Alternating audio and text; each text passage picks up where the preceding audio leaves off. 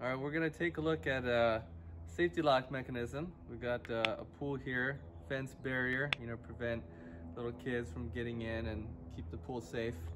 So this mechanism right here prevents the gate from being opened, by someone little down here. They can't really open it, right? So there's a locking mechanism right there, and we're gonna talk just a little bit about how this works. So first off, there's this red button up on the top, and you can't pull the release until you first push this red button down. So it's almost like a preliminary safety measure. So first you pull that down and then you pull this up, and at that point the gate unlatches and you can pull it out. Can we do that again? Sure. And I'm gonna, let's put it back where it was. Okay.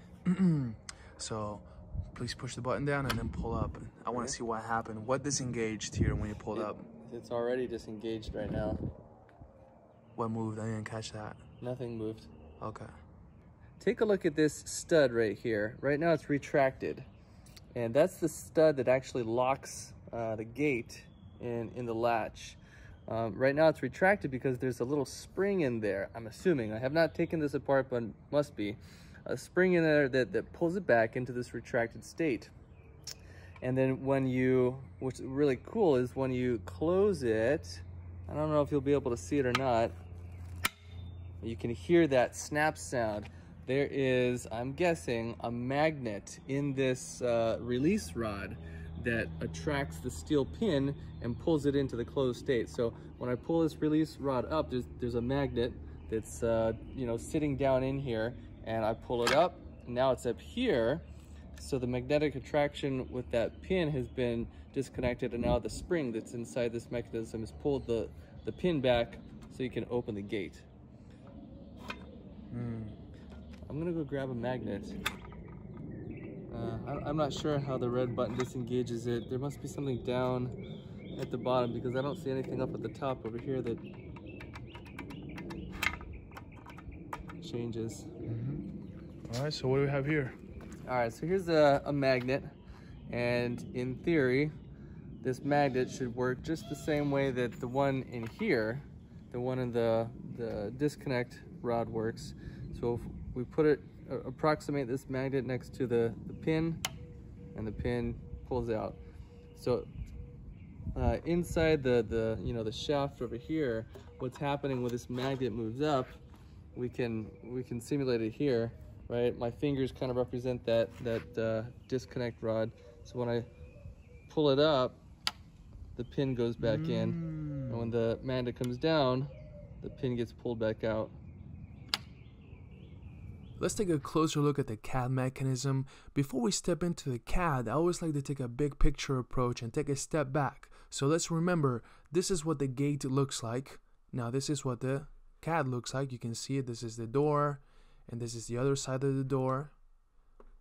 I know I didn't have to model those, but it always gives a good big picture perspective of what's going on. So the mechanism is activated by engaging that red button, which is going to allow the rod to move in the vertical direction.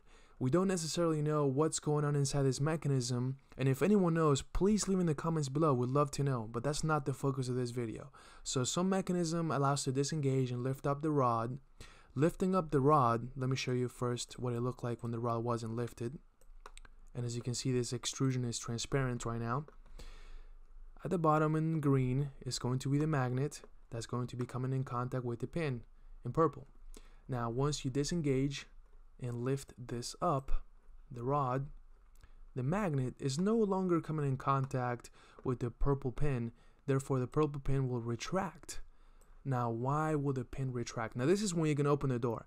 Why does the pin retract? This is one of the reasons why we made the CAD model for you. Let's look inside what's going on inside the yellow box. It's retracting because of the spring that's adding constant force pushing on this face, and the other side of the spring is pushing on this face. Let's see if I was able to click on it. I clicked on the incorrect face, but this face right here is supposedly engaging with the other side of the spring. So whenever you bring down the rod again, so if you want to close the door, you let the rod come down, which what will happen next? The magnet is going to attract the pin and lock the door.